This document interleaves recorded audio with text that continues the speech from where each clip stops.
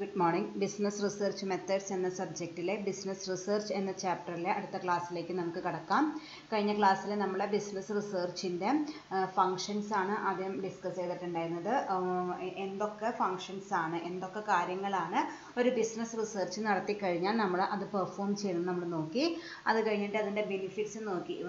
ഞാൻ കഴിഞ്ഞ ദിവസം പറഞ്ഞോളം തന്നെ ഒരു റിസർച്ച് നടത്താമെന്ന് വെച്ചാൽ അതിന് കുറേയധികം ടൈം സ്പെൻഡ് ചെയ്യണം. അതുപോലെ തന്നെ വളരെ എക്സ്പെൻസീവ് ആയിട്ടുള്ള ഒരു പ്രോസസ്സാണ് ഈ റിസർച്ച് നടത്താന്ന് പറയുന്നത്.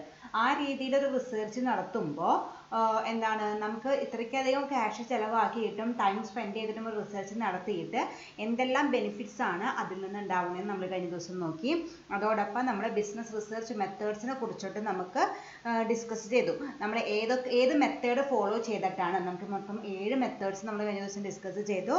അതിൽ ഏത് മെത്തേഡാണ് നമ്മൾ സെലക്ട് ചെയ്തിരിക്കുന്ന ഓർഗനൈസേഷനും അതുപോലെ നമുക്ക് ഏത് ടൈപ്പ് ഓഫ് ഡാറ്റയാണ് കളക്ട് ചെയ്യേണ്ടതെന്ന് അതിനെയും ഡിപ്പെൻഡ് ചെയ്തിട്ട് ഈ 7 എണ്ണത്തിൽ ഏതെങ്കിലും ഒരു മെത്തേഡ് നമ്മൾ സെലക്ട് ചെയ്താൽ മതി. അപ്പോൾ അത്രയും കാര്യങ്ങളാണ് നമ്മൾ കഴിഞ്ഞ ക്ലാസ്സിൽ ഡിസ്കസ് ചെയ്തത്. ഇനി അതിൻ്റെ കണ്ടിന്യൂവേഷൻ ക്ലാസ്സിലേക്ക് നമുക്ക് കടക്കാം. ഇന്ന് നമ്മൾ ഡിസ്കസ് ചെയ്യാൻ പോകുന്നത് ക്ലാസിഫിക്കേഷൻ ഓഫ് റിസർച്ച് ആണ്. നമുക്ക് റിസർച്ചിനെ ഏത് രീതിയിൽ ക്ലാസിഫൈ ചെയ്യാം.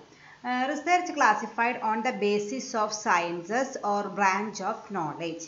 നമുക്ക് പല പല ക്ലാസിഫിക്കേഷൻ ഉണ്ട് കേട്ടോ. ഓരോരോ ബേസിൻ്റെ അണ്ടറിലും നമുക്ക് പല പല ക്ലാസിഫിക്കേഷൻസ് ഉണ്ട്. ഒന്നാമത്തെ ക്ലാസിഫിക്കേഷൻ എന്ന് പറയുന്നത് on the basis of sciences or branch of knowledge.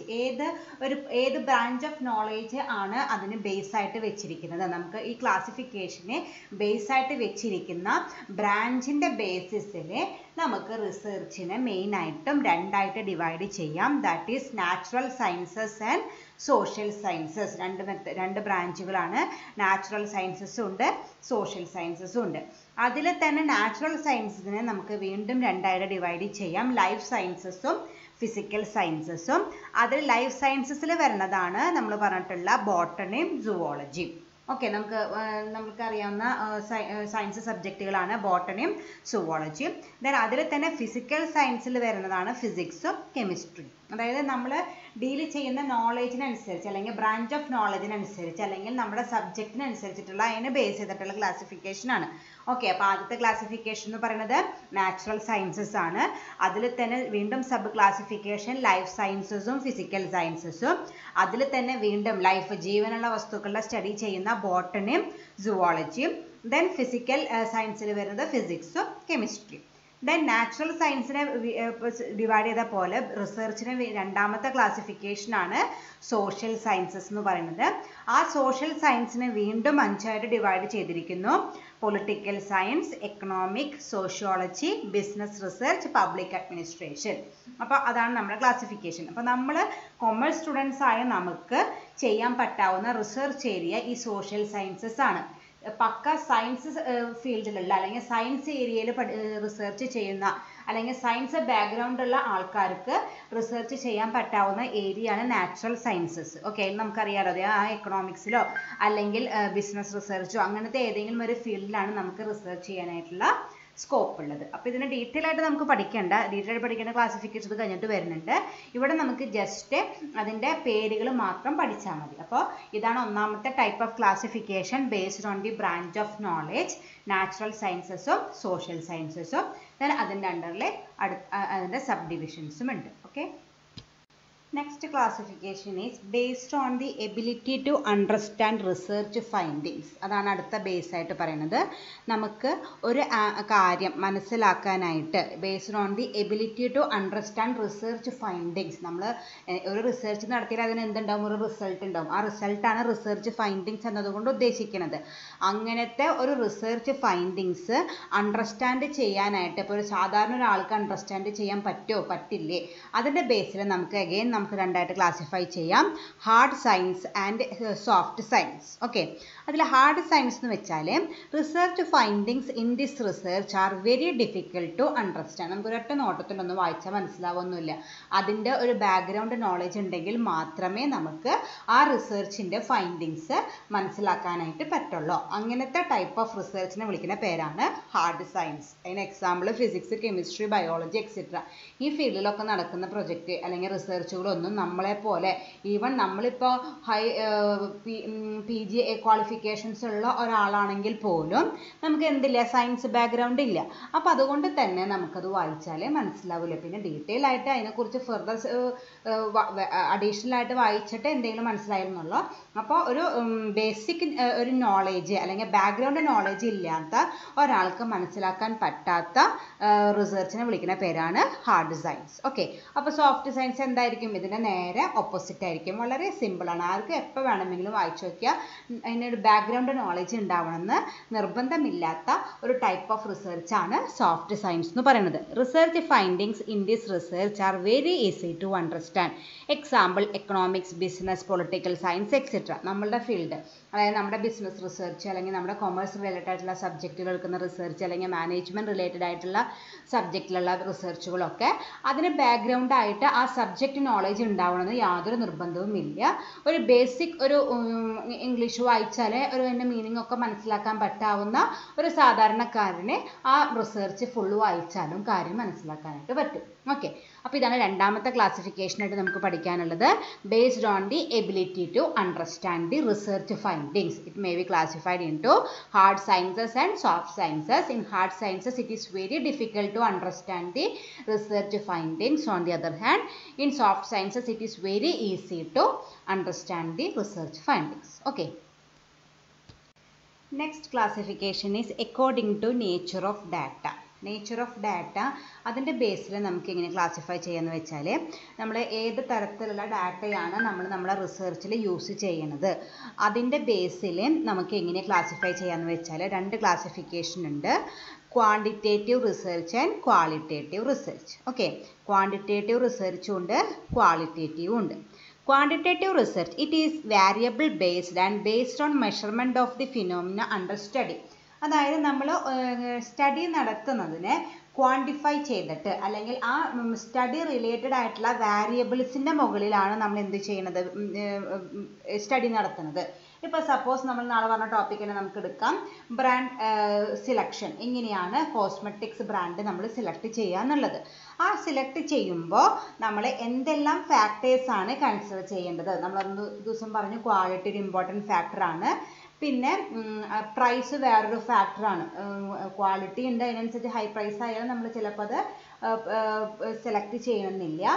Then usage, ഇപ്പോൾ നമുക്ക് അത്രയ്ക്ക് അത്യാവശ്യമുള്ള ഒരു പേർപ്പസിനാണെങ്കിൽ എല്ലാവരും അത് വാങ്ങും, അല്ലാത്തതാണെങ്കിൽ അത് വേണമെങ്കിൽ ഒഴിവാക്കാനുള്ള സാധ്യത. അപ്പോൾ ഇങ്ങനെ ആ പ്രോഡക്റ്റ് സെലക്ട് ചെയ്യാനായിട്ട് ആ പ്രൊഡക്റ്റ് സെലക്ഷനെ ഇൻഫ്ലുവൻസ് ചെയ്യുന്ന കുറച്ച് ഫാക്ടേഴ്സ് അല്ലെങ്കിൽ വാരിയബിൾസ് കണ്ടുപിടിച്ചിട്ട് അതിൻ്റെ മുകളിലാണ് നമ്മൾ സ്റ്റഡി നടത്തുന്നതെന്ന് വെച്ചാൽ it is called quantitative research. It is variable based and based on the measurement of phenomena under study. നമ്മൾ പിന്നെ ആ സെലക്ട് ചെയ്ത വാരിയബിൾസിനെയാണ് നമ്മൾ സ്റ്റഡി ചെയ്യുക.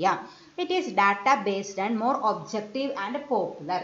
അപ്പോൾ ഇങ്ങനെ നമ്മൾ ചെയ്യുമ്പോൾ ഇത് വളരെ ഒബ്ജക്റ്റീവ് ആയിരിക്കും, സബ്ജക്റ്റീവ് ആവില്ല, പാർഷ്യാലിറ്റി യാതൊരു തരത്തിലും ഉണ്ടാവില്ല. ഇപ്പോൾ ആ റിസർച്ചർക്ക് ആളുടെ ഒരു ഇൻ്റർവെൻഷൻ അല്ലെങ്കിൽ ആളുടെ ഒരു ഇടപെടലും അതിൽ നടത്താനായിട്ട് പറ്റില്ല, ഒരു ഇൻ്റർവെൻഷൻ ആൾക്ക് നടത്താനായിട്ട് പറ്റില്ല. എല്ലാം ക്വാണ്ടിറ്റേറ്റീവ് ആയിട്ട് നമുക്ക് കിട്ടിയ ഡാറ്റ ആണ് നമ്മൾ സ്റ്റാറ്റിസ്റ്റിക്കൽ ടൂൾസ് വെച്ചിട്ട് ഫൈൻഡിങ്സിലേക്ക് കൺവേർട്ട് ചെയ്യുക. അപ്പോൾ ഇത് വളരെയധികം പോപ്പുലറാണ്. ഒട്ടുമിക്ക റിസർച്ചുകളിലും ഈ മെത്തേഡാണ് നമ്മൾ യൂസ് ചെയ്യാറ്. വളരെ ഒബ്ജക്റ്റീവായിട്ട് പാർഷ്യാലിറ്റി ഇല്ലാണ്ട് നമുക്ക് റിസർച്ച് നടത്താനായിട്ട് പറ്റും. അതാണ് on the basis of nature of data. First one quantitative research. Second one, qualitative research. It is attribute based and based on the subjective assessment of the attributes, motives, opinion, desires, preferences, behavior, etc. നമ്മൾ ഇതിൽ എന്താണെന്ന് വെച്ചാൽ നമ്മൾ നേരത്തെ variable കണ്ടുപിടിച്ചോളൊന്നും ഇതിൽ നമ്മൾ variable ഒന്നും കണ്ടുപിടിക്കാനായിട്ട് പറ്റില്ല, ബുദ്ധിമുട്ടണില്ല. അതിന് ആട്രിബ്യൂട്ട്സ് ആണ്. ആട്രിബ്യൂട്ട്സ് എന്ന് വെച്ചാൽ അത് അതിലേക്ക് അതിൻ്റെ ഇമ്പോർട്ടൻ്റ് ആയിട്ടുള്ള അല്ലെങ്കിൽ അതിനെ ആ ഒരു കോൺസെപ്റ്റിനെ സപ്പോർട്ട് ചെയ്യുന്ന കാര്യങ്ങൾ മാത്രം. അതിന് ഡീറ്റെയിൽ ആയിട്ട് ക്വാണ്ടിറ്റേറ്റീവ് ഡാറ്റയൊന്നും യൂസ് ചെയ്യാണ്ട് ജസ്റ്റ് അതിൻ്റെ ക്വാളിറ്റേറ്റീവ് ഡാറ്റ മാത്രം യൂസ് ചെയ്തിട്ട് നടത്തുന്ന ഒരു റിസർച്ചാണ് qualitative research. And subjective assessment, അതായത് ആ റിസർച്ച് നടത്തുന്ന ആ റിസർച്ചറുടെ ഒപ്പീനിയൻസും വ്യൂസും എല്ലാം ആ റിസർച്ചിനെ അതിൻ്റെ ഈ ടൈപ്പ് ഓഫ് ക്വാളിറ്റേറ്റീവ് റിസർച്ചിനെ ഇൻഫ്ലുവൻസ് ചെയ്യും. It is A function of researchers insight and impressions. ഇപ്പോൾ ഒരു സാധനം ഞാൻ കണ്ടു, ഞാനാണ് റിസർച്ച് ചെയ്യുന്ന ആൾ. ആ റിസർച്ച് ചെയ്യുന്ന ആൾ ഒരു ഏതെങ്കിലും ഒരു പെർട്ടിക്കുലർ ഒബ്ജക്റ്റ് കണ്ടപ്പോൾ ആ ഫസ്റ്റ് സൈറ്റിലുണ്ടായ ഇംപ്രഷനാണ് ആളുടെ റിസർച്ചിൽ ആളുടെ ഫൈൻഡിങ്സ് ആയിട്ട് എഴുതുക. അതിനെക്കുറിച്ച് ഡീറ്റെയിൽ ആയിട്ട് എന്തുകൊണ്ട് ആ പ്രൊഡക്റ്റ് ഇങ്ങനെയായി, എന്തെല്ലാം ഫീച്ചേഴ്സാണ് ഇങ്ങനെ പ്രൊഡക്റ്റ് ഉണ്ടാവാനായിട്ടുള്ള കാരണം, അതൊന്നും ആൾ ഡീറ്റെയിൽ ആയിട്ട് സ്റ്റഡി ചെയ്യുന്നില്ല. ആ ഇംപ്രഷനും ആ ഇൻസൈറ്റും ബേസ് ചെയ്തിട്ടാണ് നമ്മൾ റിസർച്ച് നടത്തുന്നതെന്ന് വെച്ചാൽ അതിനെ വിളിക്കുന്ന പേരാണ് ക്വാളിറ്റേറ്റീവ് റിസർച്ച്. അപ്പോൾ അത് അധികം പോപ്പുലർ അല്ല, കാരണം അതിപ്പോൾ ഓരോരുത്തരുടെയും ഒപ്പീനിയൻ അല്ലെങ്കിൽ വ്യൂസ് അനുസരിച്ചിട്ട് മാറിക്കൊണ്ടിരിക്കും. ചിലപ്പോൾ ആ റിസർച്ചറിൻ്റെ ഇൻസൈറ്റ് കറക്റ്റ് ആവണമെന്നില്ല.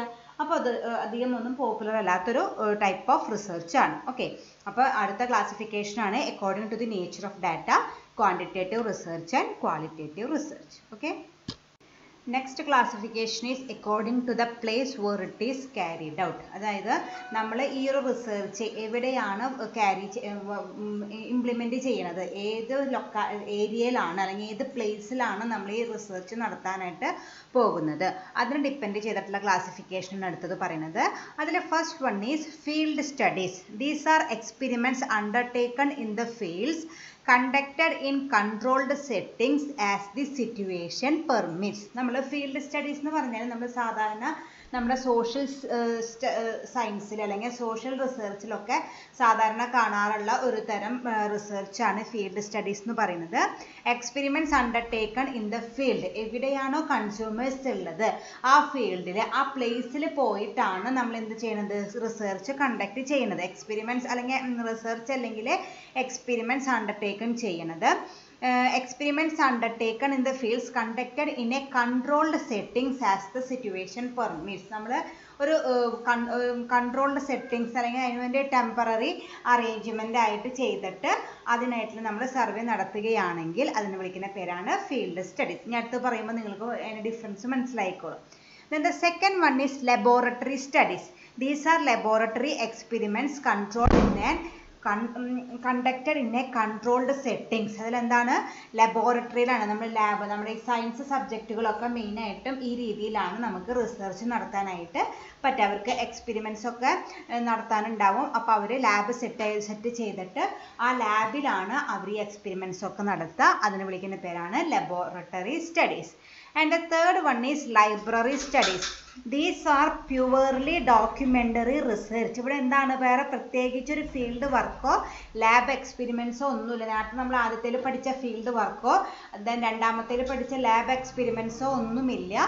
ജസ്റ്റ് ലൈബ്രറിയിലെ റിവ്യൂസ് വായിച്ചിട്ട് ഡോക്യുമെൻ്ററി റിസർച്ച് നടത്തിയിട്ട് മാത്രമാണ് നമ്മൾ റിസർച്ച് നടത്താനായിട്ട് ഉദ്ദേശിക്കണമെന്ന് വെച്ചാൽ അതിൻ്റെ പേരാണ് ലൈബ്രറി സ്റ്റഡീസ്. അങ്ങനെ 3 സ്റ്റഡീസാണ് on the basis of the place where it is carried out. ആദ്യത്തേത് ഫീൽഡ് സർവേ ആണ്, ഫീൽഡ് സ്റ്റഡീസ് ആണ്. നമ്മൾ ഫീൽഡിലേക്ക് പോയിട്ട് ഇപ്പോൾ നമ്മുടെ കൺസ്യൂമേഴ്സ് എവിടെയാണ്, ഇപ്പോൾ സപ്പോസ് നമ്മളിപ്പോൾ സൂപ്പർ മാർക്കറ്റിൽ വരുന്ന കൺസ്യൂമേഴ്സിൻ്റെ ബൈയിങ് ബിഹേവിയർ ആണ് സ്റ്റഡി ചെയ്യണമെന്ന് വിചാരിക്കുക. ഒരു സൂപ്പർ മാർക്കറ്റിൽ ഒരു കസ്റ്റമർ വന്നിട്ട് ഒരു പ്രൊഡക്റ്റ് സെലക്ട് ചെയ്യുമ്പോൾ എന്തെല്ലാമാണ് അവർ നോക്കണത്, ക്വാളിറ്റി വായിച്ചു നോക്കുന്നുണ്ടോ, പ്രൈസ് വായിച്ചു നോക്കുന്നുണ്ടോ, അതിൻ്റെ അപ്പിയറൻസ് ആണ്. അപ്പോൾ അതൊക്കെ നോക്കണമെങ്കിൽ നമ്മൾ എവിടേക്ക് പോകണം, ഏതെങ്കിലും ഒരു പെർട്ടിക്കുലർ സൂപ്പർ മാർക്കറ്റ് സെലക്ട് ചെയ്തിട്ട് ആ സൂപ്പർ മാർക്കറ്റിൽ പോയിട്ട് അവിടെ വരുന്ന കൺസ്യൂമേഴ്സിൻ്റെ കയ്യിൽ നമ്മൾ ഡാറ്റ കളക്ട് ചെയ്യണം. അല്ലാണ്ട് അവരൊന്നും നമ്മുടെ അടുത്തേക്ക് വരില്ല, അല്ലെങ്കിൽ നമുക്ക് എല്ലാവരുടെ അടുത്തുനിന്നും ആ സർവേ നടത്താനും പറ്റില്ല. അപ്പോൾ നമ്മൾ ഫീൽഡിലേക്ക് ഇറങ്ങിച്ചെന്ന് അവരുടെ കയ്യിൽ നിന്ന് ഡാറ്റ കളക്ട് ചെയ്യുന്ന സ്റ്റഡീനെ വിളിക്കുന്ന പേരാണ് field studies. Second one laboratory studies ആണ്. നമ്മൾ നേരത്തെ പറഞ്ഞോണം ലാബ്, ഇപ്പോൾ നമ്മുടെ കോളേജിൽ തന്നെ ഫിസിക്സ് ലാബൊക്കെ ഇല്ലേ, അല്ലെങ്കിൽ കമ്പ്യൂട്ടർ ലാബ് ഉണ്ട്. ആ ലാബുകളിലൊക്കെ ഇരുന്നിട്ട് പല എക്സ്പെരിമെൻറ്റ്സും നടത്തിയിട്ടാണ് റിസർച്ച് നടത്തുന്നതെന്ന് വെച്ചാൽ that is called laboratory studies. And library studies എന്ന് വെച്ചാൽ നമ്മൾ ജസ്റ്റ് ബുക്ക് വായിച്ചിട്ട് ആ വായനയുടെ ബേസിൽ നിന്നും മാത്രം നമ്മൾ റിസർച്ച് നടത്തുകയാണെങ്കിൽ അതിനെ വിളിക്കുന്ന പേരാണ് library studies. That is according to the place where it is carried out. Okay.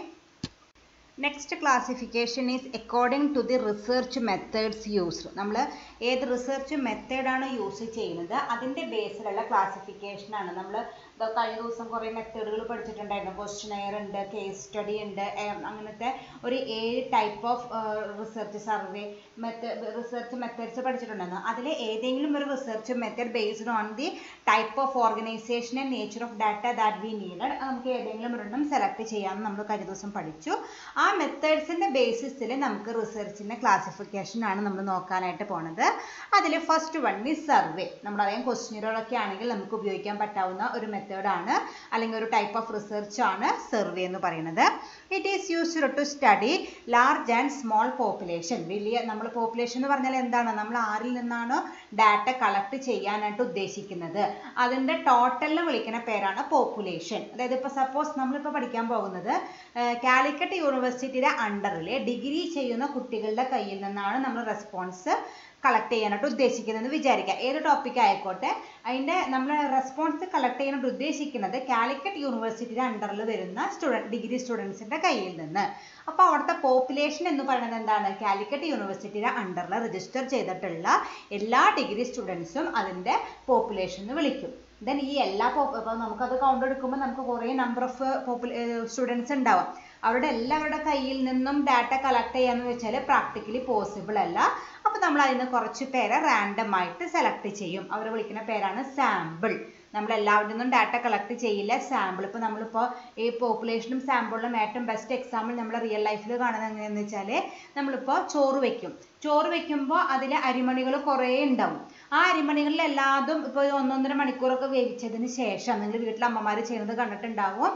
ആ ഓരോ അരിമണിയും എടുത്തിട്ട് വെന്തോ നോക്കില്ല. എന്താണ് ചെയ്യുക, ആ അരിമണികളിൽ ആ ചോറായിൽ നിന്ന് ഒരു കൈയിലോണ്ട് 1-2 വറ്റെടുത്തിട്ട് വെന്തോ നോക്കുകയാണ് ചെയ്യുക. അതാണ് സാമ്പിൾ സെലക്ട് ചെയ്യുന്നതിൻ്റെ ഏറ്റവും ബെസ്റ്റ് എക്സാമ്പിൾ എന്ന് പറയുന്നത്. നമുക്ക് ഈ കാലിക്കറ്റ് യൂണിവേഴ്സിറ്റിയുടെ അണ്ടറിൽ എല്ലാ സ്റ്റുഡൻസിൻ്റെ കയ്യിൽ നിന്നും ഡാറ്റ കളക്ട് ചെയ്യാനായിട്ട് പറ്റില്ല. അപ്പോൾ നമുക്ക് എന്താ ചെയ്യുക, ഇതിൽ നിന്ന് കുറച്ച് പേരെ മാത്രം നമ്മൾ സെലക്ട് ചെയ്യും. അപ്പോൾ കാലിക്കറ്റ് യൂണിവേഴ്സിറ്റിയുടെ അണ്ടറിൽ സ്റ്റഡി ചെയ്യുന്ന എല്ലാ ഡിഗ്രി സ്റ്റുഡൻസിനെയും വിളിക്കുന്ന പേരാണ് പോപ്പുലേഷൻ. ദെൻ ഫോർ കൺവീനിയൻസ് നമ്മൾ ആരെയൊക്കെയാണ് സെലക്ട് ചെയ്ത് അവർ വിളിക്കുന്ന പേരാണ് സാമ്പിൾ. അപ്പോൾ ഇത് ഈ സർവേ മെത്തേഡാണ് നമ്മൾ ഫോളോ ചെയ്യുന്നത് വെച്ചാൽ, ഇപ്പോൾ പോപ്പുലേഷൻ കൂടിയാലും കുറഞ്ഞാലും കുഴപ്പമില്ല, നമുക്ക് ഈസി ആയിട്ട് ഇംപ്ലിമെൻറ്റ് ചെയ്യാനായിട്ട് പറ്റാവുന്ന ഒരു മെത്തേഡാണ് അല്ലെങ്കിൽ ഒരു ടൈപ്പ് ഓഫ് റിസർച്ചാണ് സർവേ മെത്തേഡ് എന്ന് പറയുന്നത്. It is fact finding research. ഇതൊരു ഫാക്ട് ഫൈൻഡിങ് റിസർച്ചാണ്. നമ്മൾ സർവേ നടത്തിയിട്ട് reality കണ്ടുപിടിക്കലാണ്.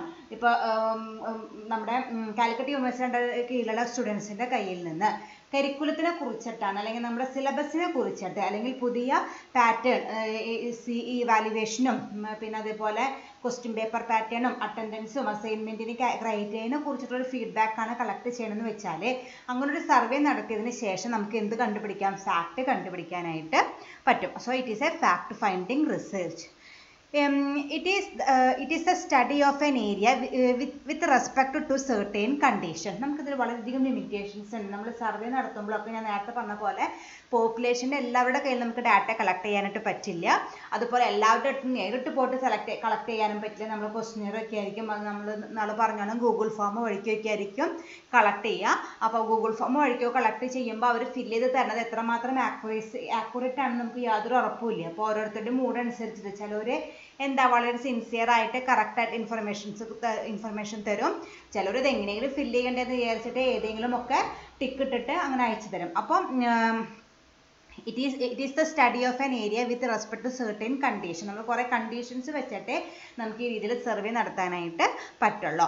Example marketing survey, investment survey etcetera. എന്ന് വരുന്ന എക്സാമ്പിൾ എന്ന് പറയുന്നത് നമ്മൾ സാധാരണ കൺസ്യൂമേഴ്സിൻ്റെ കയ്യിൽ നിന്ന് കളക്ട് ചെയ്യുന്ന മാർക്കറ്റിംഗ് സർവേകളും അതുപോലെ ഇൻവെസ്റ്റ്മെൻറ്റ് സർവേകളും ഒക്കെ ഇതിൻ്റെ അണ്ടറിൽ വരുന്നതാണ്. ഓക്കെ, അതാണ് ഫസ്റ്റ് മെത്തേഡ് എന്ന് പറയുന്നത്. ഫസ്റ്റ് ടൈപ്പ് ക്ലാസിഫിക്കേഷൻ എന്ന് പറയുന്നത് that is survey. According to the research method use ചെയ്യുന്ന ഒന്നാമത്തതാണ് survey. Second one is observation. Observation എന്ന് പറഞ്ഞാൽ എന്താണ്, നമ്മൾ ഒബ്സർവ് ചെയ്യാണ്, മറ്റുള്ളവരെ എന്താണ് ചെയ്യുന്നത് എന്ന് നമ്മൾ ഒബ്സർവ് ചെയ്യാൻ വിളിക്കുന്ന പേരാണ് ഒബ്സർവേഷൻ എന്ന് പറയുന്നത്. It is A systematic viewing. നമ്മൾ ഒരാൾ എന്തൊക്കെ ആക്ടിവിറ്റീസ് ആണ്, പിന്നെ നേരത്തെ പറഞ്ഞ പോലെ ഒരു സൂപ്പർ മാർക്കറ്റിലെ ഒരു കൺസ്യൂമേഴ്സ് എങ്ങനെയാണ് ഒരു പ്രൊഡക്റ്റ് സെലക്ട് ചെയ്യുന്നത്, ആ ഒരു ഡാറ്റ കളക്ഷനാണ് നമ്മൾ ഉദ്ദേശിക്കണമെന്ന് വെച്ചാൽ നമ്മൾ ആ രീതിയിൽ അവരെ ഒബ്സർവ് ചെയ്താൽ മാത്രമേ നമുക്ക് ഡാറ്റ കളക്ട് ചെയ്യാനായിട്ട് പറ്റുള്ളൂ. മറ്റേ നമ്മൾ നേരത്തെ പറഞ്ഞ ഈ കാലിക്കറ്റ് യൂണിവേഴ്സിറ്റി അണ്ടറിൽ സ്റ്റഡി ചെയ്യുന്ന കുട്ടികളുടെ കയ്യിൽ നിന്നുള്ള ഫീഡ്ബാക്ക് കളക്ട് ചെയ്യലും നമുക്കിപ്പോൾ ഒബ്സർവ് ചെയ്തില്ലെങ്കിലും കുഴപ്പമില്ല. അവർക്കറിയാം, അവരുടെ ഒപ്പീനിയനാണ് നമുക്ക് അറിയേണ്ടത്. ഇവിടെ അങ്ങനെയല്ല, നമ്മൾ അവർ നിരീക്ഷിക്കണം, അവരെന്തൊക്കെ ചെയ്യുന്നു, എന്തൊക്കെ കാര്യങ്ങൾ നോക്കിയിട്ടാണ് ഒരു പ്രൊഡക്റ്റ് സെലക്ട് ചെയ്യുന്നത് എന്നുള്ളത് നമ്മൾ നോക്കിയാൽ മാത്രമേ നമ്മൾ ഒബ്സർവ് ചെയ്യണം. അപ്പം അങ്ങനത്തെ ഒരു ടൈപ്പ് ഓഫ് അല്ലെങ്കിൽ ഒരു ക്ലാസിഫിക്കേഷൻ ഓഫ് റിസർച്ച് ആണ് ഒബ്സർവേഷൻ എന്ന് പറയുന്നത്. It is A systematic viewing. It is usually used as A method of scientific enquiry and social science. ഇതിൽ സയൻസിലും ഉപയോഗിക്കാം, അതുപോലെ സോഷ്യൽ സയൻസിലും ഉപയോഗിക്കാം. അതായത് നമ്മുടെ സയൻസ് സബ്ജക്റ്റുകളുടെ റിസർച്ചിലും ഉപയോഗിക്കാം, അതുപോലെ സോഷ്യൽ സയൻസ് സബ്ജക്റ്റുകളുടെ റിസർച്ചിലും ഈ മെത്തേഡ് യൂസ് ചെയ്യാനായിട്ട് പറ്റും. It is commonly used for the purpose like study of human behaviour, life style, leadership and management styles etcetera. ഞാൻ നേരത്തെ പറഞ്ഞ ഹ്യൂമൻ ബിഹേവിയർ. ഇപ്പോൾ ഒരാൾ സൂപ്പർ മാർക്കറ്റിൽ പോയിട്ട് ഓരോ പ്രൊഡക്റ്റ് സെലക്ട് ചെയ്യുന്ന അയാളുടെ ഹ്യൂമൻ ബിഹേവിയർ ആണ്, അത് നോക്കാം. ലൈഫ് സ്റ്റൈൽ നമുക്ക് ഇതേപോലെ ഒബ്സർവേഷൻ നടത്തിയിട്ട് സ്റ്റഡി നടത്താനായിട്ട് പറ്റും. ലീഡർഷിപ്പ് ആൻഡ് മാനേജ്മെന്റ് സ്റ്റൈൽസ്, നമ്മുടെ ഓരോ ലീഡേഴ്സിൻ്റെയും ലീഡർഷിപ്പ് സ്റ്റൈലും ഓരോ മാനേജേഴ്സിൻ്റെയും മാനേജ്മെന്റ് സ്റ്റൈലുകളും ഒക്കെ നമുക്ക് ഈ രീതിയിൽ ഒബ്സർവേഷൻ വഴി ഡാറ്റ കളക്ട് ചെയ്യാനായിട്ട് പറ്റും. ഓക്കെ, അപ്പോൾ അതാണ് സെക്കൻഡ് വൺ പറയുന്നത്, systematic viewing method, that is observation. നമ്മൾ ആരിൽ നിന്നാണോ ഡാറ്റ കളക്ട് ചെയ്യാനായിട്ട് ഉദ്ദേശിക്കുന്നത് ആ ആൾ ഏത് രീതിയിലാണ് ആക്ടിവിറ്റീസ് ചെയ്യണത് എന്ന് ഒബ്സർവ് ചെയ്തിട്ട് അയാളെ നിരീക്ഷിച്ചിട്ടാണ് നമ്മൾ ഈ മെത്തേഡിൽ ഡാറ്റ കളക്ട് ചെയ്യുക. ഒന്നാമത്തെ മെത്തേഡിൽ നമ്മൾ നിരീക്ഷിക്കണം എന്നുള്ളത് നേരത്തെ പറഞ്ഞാൽ നമ്മൾ ഓൺലൈനായിട്ട് ഗൂഗിൾ ഫോം അയച്ചു കൊടുത്താൽ നമുക്ക് ഡാറ്റ കളക്ട് ചെയ്യാനായിട്ട് പറ്റും സർവേ മെത്തേഡിൽ. പക്ഷേ ഈ മെത്തേഡ് അങ്ങനെ പറ്റില്ല. നമുക്ക് ഡയറക്റ്റ് ആയിട്ട് ഓരോരുത്തരെയും പേഴ്സണലി വ്യൂ ചെയ്തിട്ട് അല്ലെങ്കിൽ പേഴ്സണലി ഒബ്സർവ് ചെയ്തിട്ട് മാത്രമേ നമുക്ക് ഡാറ്റ കളക്ട് ചെയ്യാനായിട്ട് പറ്റുള്ളൂ. അപ്പോൾ നമ്മൾ രണ്ട് മെത്തേഡ് പഠിച്ചു, സർവേ മെത്തേഡും പഠിച്ചു, ഒബ്സർവേഷനും പഠിച്ചു. ഇതിൻ്റെ third one is case study. നമ്മൾ ഓൾറെഡി പഠിച്ചതാണ്, നേരത്തെ ബിസിനസ് റിസർച്ച് മെത്തേഡ്സിൽ നമ്മൾ കേസ് സ്റ്റഡി പഠിച്ചതാണ്. എന്താണ് ഞാൻ പറഞ്ഞത്, നമുക്കൊരു കേസ് കിട്ടാണ്, ആ കേസിനെ കുറിച്ച് നമ്മൾ ഡീറ്റെയിൽ ആയിട്ട് സ്റ്റഡി ചെയ്തിട്ട് നമ്മുടെ വ്യൂസ് എക്സ്പ്രസ് ചെയ്യുക, ആ രീതിയിലാണ് റിസർച്ച് നടക്കുന്നത്. അതിനാണ് പറയുന്നത് it is A in-depth study of A unit or problem under study. നമുക്ക് കിട്ടിയ യൂണിറ്റ് അല്ലെങ്കിൽ പ്രോബ്ലത്തിനെ നമ്മൾ ഇൻഡെപ്ത് ആയിട്ട് വളരെ ഡീറ്റെയിൽ ആയിട്ട് ഡെപ്ത് ആയിട്ട് സ്റ്റഡി നടത്തുന്നതിന് വിളിക്കുന്ന പേരാണ് case study. It aims at studying everything about something rather than something about everything. നമ്മളിതിൽ വളരെ വൈഡായിട്ടും ബ്രോഡായിട്ടൊന്നും സ്റ്റഡി നടത്തണില്ല. നമുക്ക് കിട്ടി, ഞാൻ കഴിഞ്ഞ ദിവസം പറഞ്ഞിട്ടുണ്ടെന്ന്, HRM ഒരു കമ്പനിയിൽ അവർ ഫേസ് ചെയ്ത ഒരു പ്രോബ്ലം നമുക്ക് തരാണ്, ഒരു എംപ്ലോയിക്ക് ഉണ്ടായ ഒരു പ്രോബ്ലം നമുക്ക് തരാണ്. അത് മാത്രമേ നമ്മൾക്ക് കിട്ടണുള്ളൂ. ആ പ്രോബ്ലത്തിനെ കുറിച്ചിട്ട് നമ്മളോട് ഡീറ്റെയിൽ ആയിട്ട് സ്റ്റഡി നടത്തിയിട്ട് അതിന് ഒരു സൊല്യൂഷൻ കൊടുക്കലും മാത്രമാണ് നമ്മുടെ കേസ് സ്റ്റഡി എന്ന് പറയുന്നത്. ഓക്കെ, അപ്പം നമ്മൾ എന്താണ്, അപ്പോൾ ആ പ്രോബ്ലം കിട്ടിയാൽ ആ പ്രോബ്ലത്തിനെ കുറിച്ച് നമ്മൾ എന്താണ് പഠിക്കുന്നത്, ഡീറ്റെയിൽ ആയിട്ട് സ്റ്റഡി ചെയ്യുന്നത്. അതാണ് പറയുന്നത് സ്റ്റഡിയിങ് എവറിത്തിങ് അബൌട്ട് സംതിങ്. നമുക്ക് കിട്ടിയ ആ ഒരു ചെറിയ പ്രോബ്ലത്തിന് നമ്മൾ എല്ലാ വശങ്ങളും ഡീറ്റെയിൽ ആയിട്ട് study നടത്താണ്, rather than something about everything. അല്ലാണ്ട് നമ്മൾ ലോകത്തുള്ള എല്ലാ കാര്യങ്ങളെ കുറിച്ചിട്ടും പഠിക്കുന്നു. അപ്പോൾ നമുക്ക് അധികം സമയമില്ലാത്തത് കൊണ്ട് എല്ലാത്തിനെയും കുറിച്ച് കുറേശ്ശെ പഠിക്കലല്ല നമ്മളിവിടെ ചെയ്യുന്നത്. നമുക്ക് കിട്ടിയ ചെറിയൊരു ഇവന്റ് അല്ലെങ്കിൽ ചെറിയൊരു സിറ്റുവേഷൻ പ്രോബ്ലത്തിന് നമ്മൾ ഡീറ്റെയിൽ ആയിട്ട് സ്റ്റഡി നടത്തിയിട്ട് അതിന് ഏറ്റവും സ്യൂട്ടബിൾ ആയിട്ടുള്ള അല്ലെങ്കിൽ ആ പ്രോബ്ലം സോൾവ് ചെയ്യാനായിട്ടുള്ള ഏറ്റവും നല്ലൊരു മാർഗം സജസ്റ്റ് ചെയ്യലാണ് നമ്മൾ ഈ കേസ് സ്റ്റഡിയിൽ നടത്തുന്നത്. It helps to collect a lot of information about the unit under study. അപ്പോൾ ഈ രീതിയിൽ നമ്മൾ കേസ് സ്റ്റഡി നടത്തുകയാണെങ്കിൽ നമുക്ക് വളരെയധികം കാര്യങ്ങൾ ഡാറ്റ ഒരു ചെറിയൊരു കാര്യത്തിനെ കുറിച്ച് ഡീറ്റെയിൽ ആയിട്ട് ഡാറ്റ കളക്ട് ചെയ്യാനായിട്ട് പറ്റും. അതാണ് കേസ് സ്റ്റഡി കൊണ്ട് ഉദ്ദേശിക്കുന്നത്. അപ്പോൾ ഡീറ്റെയിൽ ആയിട്ട് എന്നോട് പറയുന്നില്ല, നമ്മൾ ഓൾറെഡി ഇവിടെ പഠിച്ചിട്ടുള്ളതാണ്. അതിൻ്റെ മീനിങ്ങും കാര്യങ്ങളും ഒക്കെ ഇവിടെ മെയിനായിട്ട് ഉദ്ദേശിക്കുന്നത് നമ്മൾ ഒരു ചെറിയൊരു സംഭവത്തിനെ കുറിച്ചിട്ട് അല്ലെങ്കിൽ ചെറിയൊരു പ്രോബ്ലത്തിനെ കുറിച്ചിട്ട് ഡീറ്റെയിൽ ആയിട്ട് സ്റ്റഡി നടത്തുകയാണെങ്കിൽ that is called case study. Okay, then the fourth one is experimental. It is used to observe cause and effect relationship under controlled conditions. Experimental എന്ന് പറഞ്ഞാൽ എന്താണ്, നമ്മൾ നേരത്തെ പറഞ്ഞോണം സയൻസ് സബ്ജക്റ്റുകൾക്കൊക്കെ മെയിനായിട്ട് യൂസ് ചെയ്യാൻ പറ്റാവുന്ന ഒരു റിസർച്ചാണ് എക്സ്പെരിമെൻ്റൽ എന്ന് പറയുന്നത്. നമ്മൾ ലാബൊക്കെ സെറ്റ് ചെയ്ത് കൺട്രോൾഡ് കണ്ടീഷൻസ് ഒക്കെ സെറ്റ് ചെയ്തിട്ട് അവിടെ കോസ് ആൻഡ് ഇഫക്റ്റ്, കോസ് എന്ന് വെച്ചാൽ കാരണവും അതിൻ്റെ പരിണിതഫലങ്ങളും, എന്തെങ്കിലും ഒരു സംഭവം ഉണ്ടാവും, ആ സംഭവം ഉണ്ടായത് കൊണ്ട് അതിൻ്റെ ആഫ്റ്റർ എഫക്ട്സ് എന്തൊക്കെയാണെന്ന് കണ്ടുപിടിക്കാനായിട്ട് നമ്മളൊരു ലാബൊക്കെ സെറ്റ് ചെയ്ത്, അതാണ് ഈ കൺട്രോൾഡ് കണ്ടീഷൻ എന്ന് ഉദ്ദേശിക്കുന്നത്. നമ്മൾ ഡെലിബറേറ്റ്ലി ഒരു സിറ്റുവേഷൻ അല്ലെങ്കിൽ ഒരു ലാബ് സെറ്റ് ചെയ്തിട്ട് അവിടെ നമ്മൾ എന്തെങ്കിലും ടെസ്റ്റ് ചെയ്യും, എന്തെങ്കിലും കാര്യം ചെയ്യും, ആ ആക്ടിവിറ്റി ചെയ്തത് കൊണ്ടുള്ള ആഫ്റ്റർ എഫക്ട്സും അത് പഠിക്കുകയാണെങ്കിൽ that is called experimental. It is used to observe the cause and effect relationship under controlled conditions. Fifth one is historic. It is concerned with the critical investigation and interpretation of the past events. പണ്ട് നടന്ന കാര്യങ്ങൾ നമ്മൾ ഹിസ്റ്ററിയിൽ പഠിച്ച കാര്യങ്ങളൊക്കെ അതിനെ കുറിച്ചിട്ട് നമ്മൾ എന്താണ് critical investigation and interpretation, critical ഇവാലുവേഷനും ഇന്റർപ്രിട്ടേഷനും ഇൻവെസ്റ്റിഗേഷനും നടത്തുകയാണെങ്കിൽ അതിനെ വിളിക്കുന്ന പേരാണ് ഹിസ്റ്റോറിക് റിസർച്ച് എന്ന് പറയുന്നത്. നമ്മൾ കഴിഞ്ഞ ദിവസം നമ്മൾ ഈ ക്രിട്ടിക്കലിന്റെ കാര്യം നമ്മൾ പറഞ്ഞു. നമുക്ക് എന്തെങ്കിലും ഒരു കാര്യം കിട്ടി, ഹിസ്റ്ററിയിൽ പണ്ട് നടന്ന ഒരു ഇവന്റ് നമുക്ക് കിട്ടി, അതിനെ കുറിച്ചിട്ട് നമ്മൾ ക്രിട്ടിക്കൽ ആയിട്ടുള്ള ഒരു ഇവാലുവേഷൻ നടത്തുക, അതിന്റെ പ്രോസും കോൺസും സ്റ്റഡി ചെയ്തിട്ട് അതിന്റെ മുകളിൽ റിസർച്ച് നടത്തുകയാണെങ്കിൽ അതിനെ വിളിക്കുന്ന പേരാണ് historic research. It is concerned with critical investigation and interpretation of the past events. It helps us to know the past trends in order to understand the present and to plan for the future. അപ്പോൾ ഇതെന്താ നമ്മൾ ചെയ്യണമെന്ന് വെച്ചാൽ history പഠിക്കുമ്പോൾ പണ്ട് എന്തെല്ലാം നടന്നു എന്ന് നമുക്ക് കൃത്യമായിട്ട് മനസ്സിലാക്കാൻ പറ്റും. അത് വെച്ചിട്ട് ഇപ്പം എന്താണ് സംഭവിക്കണമെന്ന് നമുക്ക് കൃത്യമായിട്ട് അണ്ടർസ്റ്റാൻഡ് ചെയ്യാൻ പറ്റും. ദെൻ നമുക്ക് ഫ്യൂച്ചറിൽ എന്തെല്ലാം ഉണ്ടാകും അതിനെക്കുറിച്ചുള്ള പ്ലാനിങ് നടത്താനും പറ്റും. അതാണ് ഹിസ്റ്ററി പഠിക്കുന്നതിനുള്ള ഉദ്ദേശം. ഹിസ്റ്ററി പഠിച്ചാൽ പാസ്റ്റിൽ എന്തെല്ലാം ഉണ്ടായി അത് കൃത്യമായിട്ട് അറിയാൻ പറ്റും. ദെൻ അതിൻ്റെ ബേസിൽ ഇപ്പം നടക്കുന്ന കാര്യങ്ങളെ കുറിച്ചിട്ട് നമുക്ക് കൃത്യമായിട്ടൊരു ധാരണയുണ്ടാവും. ആ അണ്ടർസ്റ്റാൻഡിങ്ങിൻ്റെ ബേസിൽ നമുക്ക് ഫ്യൂച്ചറിലത്തെ കാര്യങ്ങൾ പ്ലാൻ ചെയ്യാനും പറ്റും. ഈ രീതിയിൽ കാര്യങ്ങൾ മുന്നോട്ട് കൊണ്ടുപോകാനാണ് നമ്മൾ എന്ത് റിസർച്ച് നടത്തുന്നത്, ഹിസ്റ്റോറിക് റിസർച്ച് നടത്തുന്നത്. അതാണ് അഞ്ചാമത്തെ റിസർച്ച് ആയിട്ട് വരുന്നത്. അപ്പോൾ ഇതിൽ നമ്മൾ 3 പഠിച്ചു. കേസ് സ്റ്റഡി, ഒരു ഇവന്റിനെ കുറിച്ച് ഡീറ്റെയിൽ ആയിട്ട് സ്റ്റഡി ചെയ്യുക, ഒരു ചെറിയൊരു study everything about A short event, ഒരു ചെറിയൊരു ഇവന്റിനെ കുറിച്ച് നമ്മൾ എല്ലാതും പഠിക്കലാണ് കേസ് സ്റ്റഡി. എക്സ്പെരിമെന്റൽ ലബോറട്ടറിയിലൊക്കെ എക്സ്പെരിമെന്റ് നടത്തണം, cause and effect relationship study ചെയ്യാനായിട്ട് നടത്തുന്ന റിസർച്ച് ആണ്. ദെൻ ഹിസ്റ്റോറിക് പാസ്റ്റ് ഇവന്റിനെ കുറിച്ച് കൃത്യമായിട്ട് മനസ്സിലാക്കി പ്രസന്റിൽ എന്താണ് ഉണ്ടാവണമെന്ന് കൃത്യമായിട്ട് അണ്ടർസ്റ്റാൻഡ് ചെയ്ത് ഫ്യൂച്ചറിലത്തെ കാര്യങ്ങൾ പ്ലാൻ ചെയ്യാൻ വേണ്ടിയിട്ടാണ് നമ്മൾ ഹിസ്റ്റോറിക് റിസർച്ച് നടത്തുന്നത്. ഓക്കെ, ഇനി ഒരെണ്ണം കൂടിയുണ്ട്. Next 6th one is comparative research. ഇതിൽ 6th കാറ്റഗറിയാണ് കമ്പാരറ്റീവ് റിസർച്ച് എന്ന് പറയുന്നത്. It helps to trace and establish the origin and development of human beings, there customs, there innovations, there institutions and various stages of their evolution. Darwin's Origin of Species is the best example for this research. നമ്മൾ പഠിച്ചിട്ടുണ്ടാവും Charles ഡാർവിൻസിൻ്റെ origin of species, അതായത് ബയോളജിയുടെ ഒരു basic എന്ന് പറയുന്നത് തന്നെ ഈ origin of species ആണ്. അപ്പോൾ അതായത് എന്താ നമ്മൾ പറയുന്നത്, ഇതിന് തുടക്കം തൊട്ട് ഇപ്പോൾ വരെ നടന്ന ഡെവലപ്മെൻറ്റ്സ് കൃത്യമായിട്ട് അതിൽ പറഞ്ഞിട്ടുണ്ടോ. അപ്പോൾ ആ രീതിയിൽ നമ്മൾ മുമ്പത്തെ കാര്യങ്ങളും ഒരു കോൺസെപ്റ്റിൻ്റെ ഒറിജിനും അതിൻ്റെ കസ്റ്റം, ദെൻ അതിനുണ്ടായ ഇന്നോവേഷൻസ് എന്തൊക്കെയാണ്, ദെൻ എവല്യൂഷൻ ഏതൊക്കെ രീതിയിൽ മാറ്റങ്ങൾ വന്നിട്ടാണ് ഇപ്പോഴത്തെ പ്രസൻറ്റ് കണ്ടീഷനിലേക്ക് എത്തിയത്, ആ രീതിയിലുള്ള ഒരു സ്റ്റഡിയാണ്. ഹിസ്റ്ററി അല്ലാണ്ട് നമ്മൾ പഠിക്കുന്നത്. ഹിസ്റ്ററിയിൽ എന്താ പറഞ്ഞത്, പണ്ട് എന്ത് സംഭവിച്ചു അതിനെ കുറിച്ചിട്ടാണ് മാത്രം നമ്മൾ ഹിസ്റ്റോറിക് റിസർച്ചിൽ പഠിക്കുന്നുള്ളൂ. ഇതിൽ നമ്മൾ കമ്പയർ ആണ് ഇപ്പോഴത്തെ സ്റ്റേജും അതുപോലെ ഏറ്റവും ഇതിൻ്റെ തുടക്കം എങ്ങനെയായിരുന്നു, ദെൻ ഓരോരോ സ്റ്റേജസ് കഴിയുമ്പോൾ എന്തെല്ലാം മാറ്റങ്ങൾ വന്നിട്ടാണ് ഇപ്പോഴത്തെ പ്രസൻറ്റ് കണ്ടീഷനിലേക്ക് എത്തിയത്, ആ രീതിയിലൊരു സ്റ്റഡിയാണ് നടത്തുന്നതെന്ന് വെച്ചാൽ that is called comparative research. Okay, it is also called evolutionary method or genetic method. ജനിതക മാറ്റങ്ങൾ എന്തെല്ലാം ഉണ്ടായി, ഇപ്പോൾ നമ്മൾ തന്നെ ഇപ്പോഴത്തെ ഹ്യൂമൻ ബോഡിക്ക് ഈ ഒരു രൂപം വരണേക്കാൾ മുമ്പ് പല പല സ്റ്റേജസ് നമ്മൾ മുമ്പ് പഠിച്ചിട്ടുണ്ട് ചെറിയ ക്ലാസ്സിലൊക്കെ.